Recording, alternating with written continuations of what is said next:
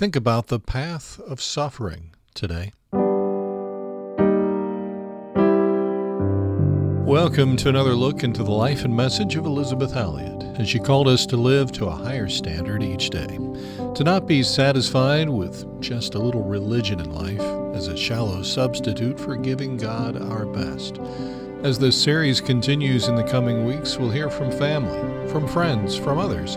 They were all influenced by Elisabeth's life and message.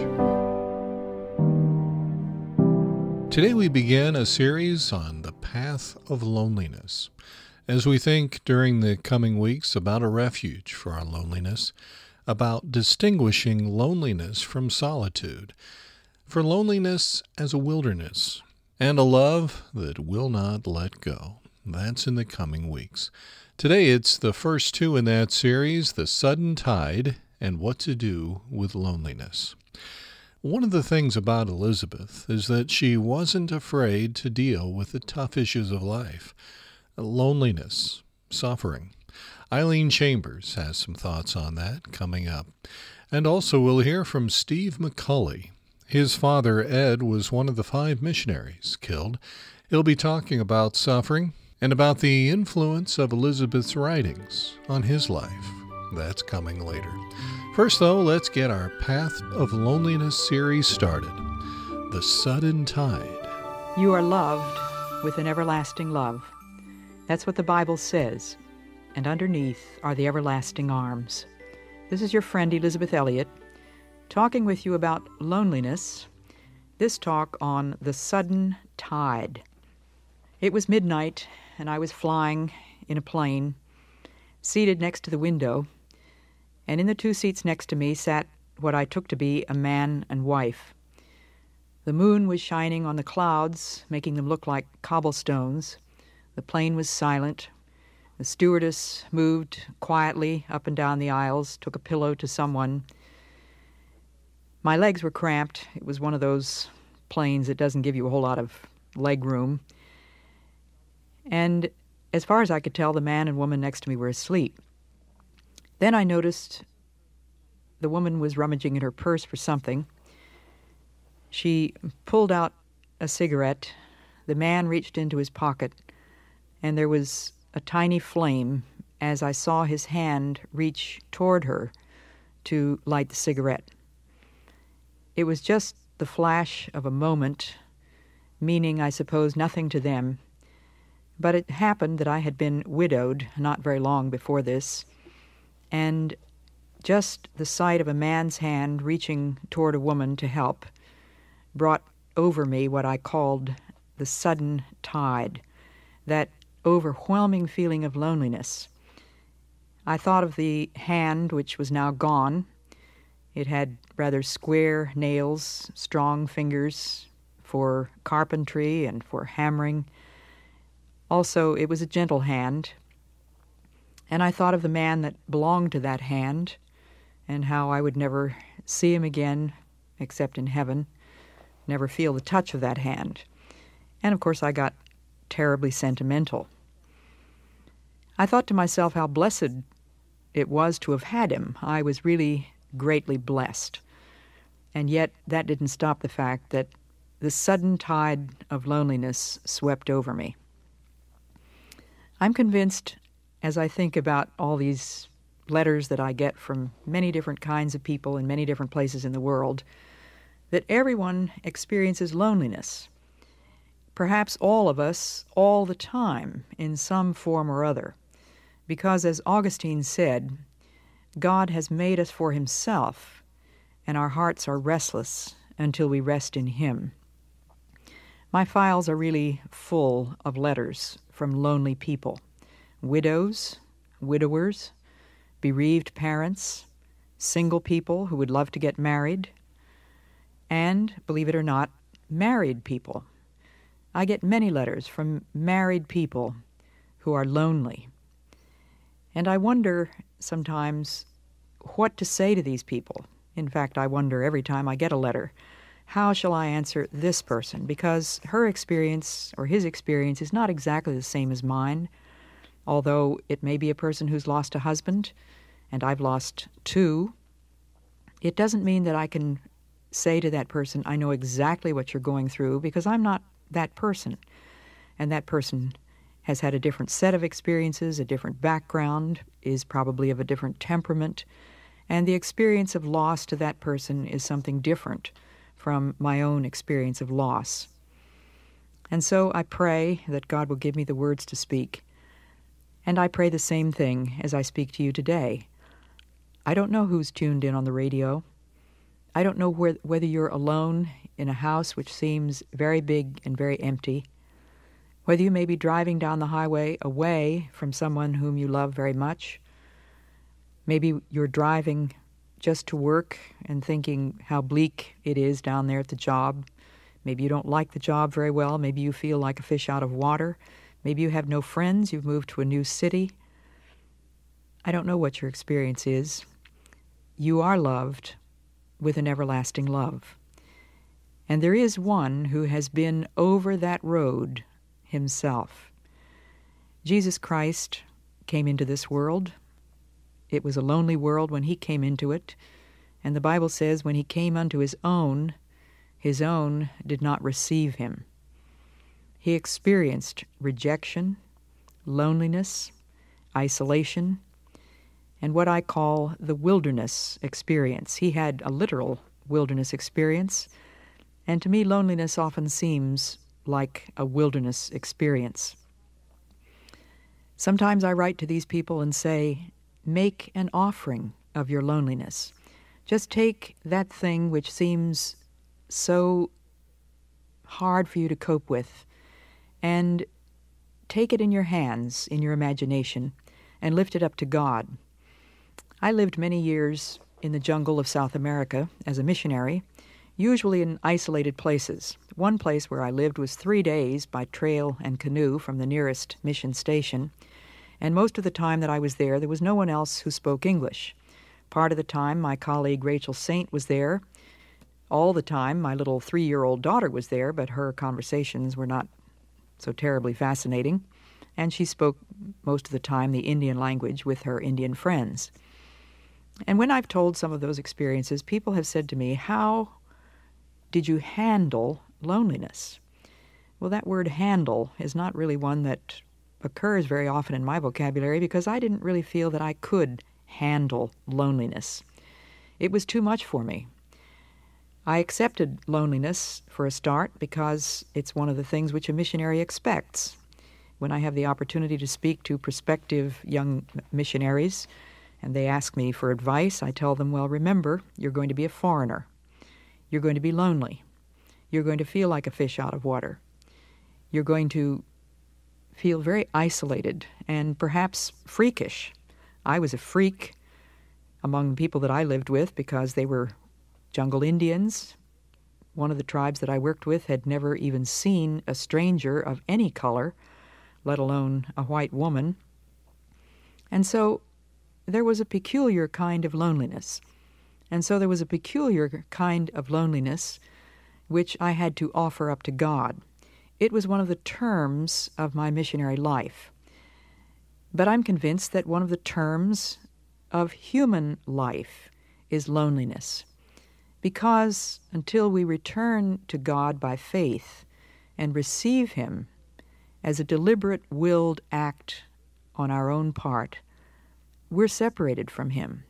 There is a sense in which we are isolated in the cosmos, in the world, and we need to come to him and ask him to be our companion. I'm sure that some of you are familiar with the poet Edna St. Vincent Millay. She's one of my favorites, and I remember how this poem just spoke exactly to my need after my husband had been killed. Listen, children, your father is dead. From his old coats, I'll make you little jackets. I'll make you little trousers from his old pants. There'll be in his pockets things he used to put there, keys and pennies covered with tobacco. Dan shall have the pennies to save in his bank. Anne shall have the keys to make a pretty noise with. Life must go on, and the dead be forgotten. Life must go on, though good men die. Anne, eat your breakfast. Dan, take your medicine. Life must go on. I forget just why. When my husband died back in 1956, killed by the jungle Indians to whom he had gone to take the gospel of Christ, I knew that life must go on, and I think I had a better answer than Edna St. Vincent Millay. She forgot just why, and I understand her feeling. There were certainly times when I felt as if life had no purpose. It came across to me then that almost everything I had done around the house was for Jim. I would wake up in the morning and think, why bother to get out of bed? Doesn't really matter to him. Why bother to comb my hair? There's nobody here who cares. Why bother to clean the house? Nobody will notice. Only my little daughter, who was 10 months old when he died. And I had the same feeling that she had. Eat your breakfast, take your medicine, life must go on. I forget just why. But at the same time, deep underneath all of those human feelings was a conviction that my life was not my own. It belonged to somebody else. I had given my life to Jesus Christ when I was a small child. I had asked him to be Lord of my life when I was about 12 years old, and nothing had changed as far as he was concerned. My life seemed to have changed radically. But the Bible says Jesus Christ is the same yesterday and today and forever. I can remember moving around the house, looking at the things that Jim had made, opening the closet from which I thought I had removed all of his clothes, and finding a pair of shoes way back in the corner with the shape of his feet still so plain to see. And I thought of the 23rd Psalm, one that's familiar to many. The Lord is my shepherd. I shall not want. Or as one little girl said, it means that's all I want. He makes me lie down in green pastures. He leads me beside still waters. And those beautiful words, yea, though I walk through the valley of the shadow of death, I will fear no evil. And the psalmist doesn't say, I will fear no evil, because there isn't any. He says, I will fear no evil, for thou art with me. That's the key to loneliness. Remember that you're never alone. The shepherd is there. He never forsakes his sheep. And the very loneliness itself can be an experience in which you learn to know that shepherd if you've never known him before. The first in an 8-part series on the path of loneliness, the sudden tide. Well, as you think about tough issues like loneliness, maybe you remember how Elisabeth was very willing to deal with those tough issues. Eileen Chambers was a longtime friend of Elisabeth, as well as the screenwriter for Valerie's book, Devotedly. You see, when it came to the Christian faith and following Jesus, Elisabeth Elliot pulled no punches. And as hard as it is for us to imagine today, she was a Christian who was not afraid to be unpopular or to address the tough questions and issues. As I've said before, to me, she was a real deal. And if you look at her life, its highs and lows, I know you will find in her a Christian who walked the talk. Jesus was her closest companion. His word, the Bible, the place where she encountered him, the living God every day. And in a world no less unstable and topsy-turvy than ours, Elisabeth trusted and believed him even to the end. And the good news is that because of the Elisabeth Elliot Foundation, her teachings, life story, and presence lives on. My hope for you is that you'll partake deeply and discover not only Elisabeth Elliot, but the Jesus Christ whom she loved. Friend and writer Eileen Chambers. Later on, we'll be hearing from Steve McCully. His father, Ed McCully, was one of the 5 missionaries killed. He'll be talking about Elisabeth's impact on him, especially in her writings. Hear about that later on. First, though, it's The Path of Loneliness, Part 2. What to do with loneliness. Loneliness, not something that people generally want to deal with. You are loved with an everlasting love. That's what the Bible says. And underneath are the everlasting arms. This is your friend, Elisabeth Elliot, talking with you about loneliness, this time, what to do with loneliness. As I mentioned in my last talk, one husband, Jim Elliot, died back in 1956, and 13 years after he died, the miracle which I was sure could never happen, happened. Another man came along and actually asked me to marry him. I knew when I married Addison Leach in 1969 that I would probably be a widow again. I really didn't expect it to be quite so soon. Ad was 18 years older than I was. I was 42. He was 60 when we were married. And 3 years after our wedding, we learned that Ad had cancer. So you can imagine some of the dialogues that went on between God and me when we learned that piece of news. I said, Lord, we've been through this once before, haven't we? And he said, yes. And I said, Lord, you wouldn't take him away from me, would you? And he said, I might. But Lord, did I flunk the tests? And he said, no. And of course I asked the question that all of us ask when anything happens that seems incomprehensible. Why?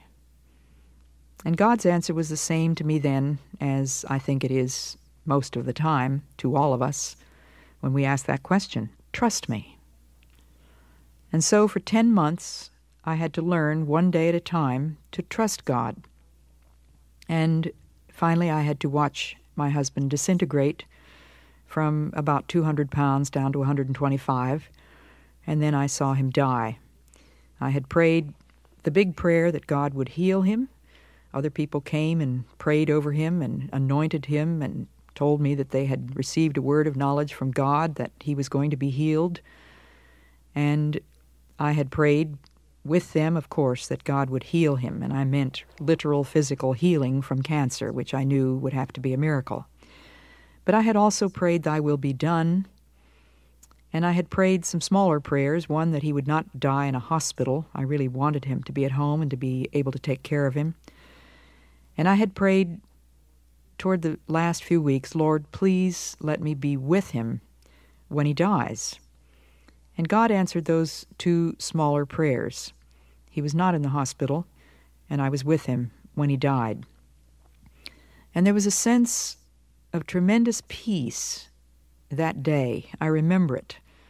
I had felt that God had given me all the peace that I needed throughout those 10 months, and yet I had not felt that he had granted it to my husband, and I had prayed that God would give him peace. And in that last day, I saw that prayer answered. He was perfectly conscious, he was aware that he was dying, and he was at peace. And a couple of days later, at the funeral, I felt buoyed up, almost with a sense of exuberance and joy. I'll never forget the singing of that great old Welsh hymn, Guide me, O thou great Jehovah, pilgrim through this barren land. And there's a stanza in there that refers to Jesus Christ as the death of death. Those words are capitalized in the hymn. Death of death and hell's destruction, land me safe on Canaan's side. And you know, Jesus Christ, through his death, destroyed the power of death. And when he rose again from the dead, he rose in order that we too might rise with him. And that thought was just an overwhelming one of joy to me. I'm sure that some of the onlookers were looking at the widow and wondering, perhaps, why she wasn't dissolved in tears. I can well imagine that some of them were thinking, well, she must be made of cement. Well, she went through this once before. Maybe she's gotten calloused. I don't know what they were thinking.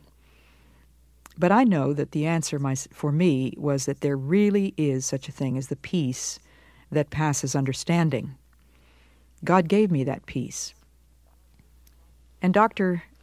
Roger Nicole of Gordon Conwell Seminary was one of the speakers at that funeral, and he quoted these old familiar words. think of stepping on shore and finding it heaven, of taking hold of a hand and finding it God's hand, of breathing new air and finding it celestial air, of feeling invigorated and finding it immortality, of passing from storm and tempest to unbroken calm, of waking up and finding it home. A few weeks after my husband had died, I was in the supermarket one day just doing my ordinary grocery shopping, and suddenly that sudden tide of loneliness just swept over me with such power that I found myself absolutely sobbing in the aisle of the supermarket. I was as surprised as anyone else would have been if they happened to see me. I don't suppose anybody did, at least I hoped that they didn't. And if someone had and had asked me what was wrong, could I have said, "Yes, my husband died 3 weeks ago," I wonder what they would have thought. But you who listen to me perhaps know exactly what I'm talking about. The experience of being borne up through what may seem like the worst of a time, and then of dissolving and going to pieces at a most unpredicted moment. What shall we do with these tears? I'm greatly comforted by Psalm 56, verse 8. The psalmist prays, "Put thou my tears in thy bottle." I don't know exactly what that means. I'm sure it's metaphorical language. But I do believe that there is a sense in which God does not miss one single one of our tears. And if we ask him to, he can do something with them. He can make something else out of them. Some years after that, I was married to the man that I'm married to now. His name is Lars Gren, my third husband. We were in a hotel one night, and in order to get to the dining room, we had to walk through a very loud, noisy bar where that crashing, smashing, thundering kind of music was being played. And there were a lot of people that looked very lonely to us. I suppose it was a singles bar, or maybe it was just the bar, but it was obviously the place where there were a good many singles looking for companionship, I suppose. We felt sorry for them. We felt grateful to God that we were together, that we had each other. On that same trip, I picked up an airline magazine and read an article about Toronto, which gave the options for singles. It said you can join a singles club in Toronto, you can call a dating service, you can go to a dance club or a dining club, or if you're into adult education, you can sign up for something called culinary courtship, which lets you eat a progressive dinner every 6 weeks, with each of 4 courses consumed at a different table with 5 or 6 different faces. If you want to lay out $695, you can buy 6 introductions to members of the opposite, or according to your preference, the same sex, and be taught how to act, dress, and talk in can't-miss ways to lure them. For a cool $1,000, you can get your name on a list that gives you a chance, not a guarantee, to be called by the rich and famous. That is, men who make $100,000 or more. The article didn't tell us what famous meant. In Birmingham, I read that a hostess had paired her party guests and had a uniformed guard handcuff each couple together for the entire evening. And she said they had to swim and eat and do everything, except visits to the restroom, together. But, she said, it never resulted in any permanent couplings. Near our home in Massachusetts, there's an enormous grocery emporium that sponsors singles nights, when the unattached can shop for food and for each other. They call it the meat market, and that's spelled M-E-E-T. The personal columns of newspapers and magazines are a measure of the desperation men and women feel in their loneliness. You've seen those personal ads, I'm sure. I read them with utter astonishment. They take my breath away, the descriptions that people give of themselves. In fact, I saw one that was a whole page long. I don't know how much that woman must have paid for that, but she sounded like the most perfect woman that ever walked this earth. and she was desperately asking men to call or write. So we're talking about loneliness. What do we do with it? God is there waiting for us to turn to Him in our loneliness. He is the answer. And I know through many different kinds of experience that He's there, He's waiting to hear our prayers, and He really can do something with it. God was not going to bring my husband back. Nothing that people said to me was going to bring my husband back. And sometimes I felt a little bit angry that people said such simple platitudes. And yet they were true. There is a peace that passes understanding. Think of stepping on shore and finding it heaven. Put thou my tears in thy bottle. Yea, though I walk through the valley of the shadow of death, I will fear no evil, for thou art with me. The shepherd was with me. He is with me. He wants to walk with you. He will lead us through the valley of the shadow of death. What to do with loneliness. Gateway to Joy number 16, part 2 in the Path of Loneliness series. Here's Steve McCully.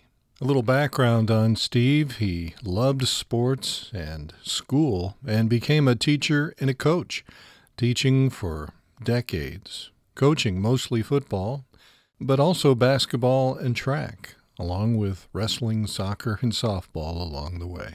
But today his topic is Elisabeth Elliot and her writings, along with the issue of suffering, very much a part of the series we're currently in.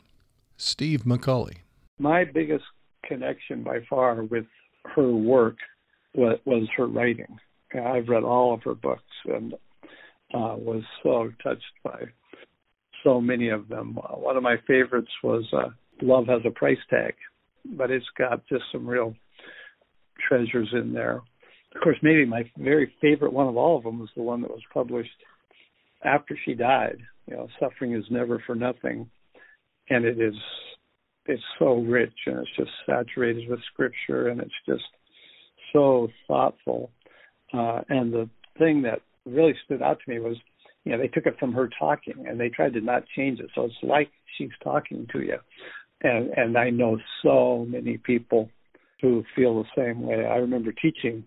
I was a teacher forever, and when one of the guys I was teaching with heard that my family story, he said, "Do you know Elisabeth Elliot?" I said, "Yeah, I do." And he said, "My wife just listens to Gateway to Joy every day. She's her biggest fan." And I've heard that type of thing so often. I was just asked to speak a couple months ago, telling the story at a church. Afterwards, a lady came up to me and just couldn't wait to meet me. And she said, "I want you to meet my 9-year-old daughter. Her name's Elisabeth. I named her after Elisabeth Elliot." Steve McCully, whose dad, Ed McCully, was one of the 5 missionaries killed in Operation Auca. Well, as we wrap up our time together today, remember what Elisabeth wrote in A Chance to Die, The Life and Legacy of Amy Carmichael. Faith does not eliminate questions, but faith knows where to take them. Hey, thanks for joining with us today as we come along with you in your office, your home, wherever we found you today, maybe out taking a walk. On behalf of the Elisabeth Elliot Foundation, in cooperation with the Bible Broadcasting Network, let me invite you to check out all the resources at elisabethelliot.org. Talks, devotionals, videos, and more, elisabethelliot.org. And if you get a chance, leave us a podcast review. Thanks. Until next time, may God remind you daily that you're loved with an everlasting love, and underneath are the everlasting arms.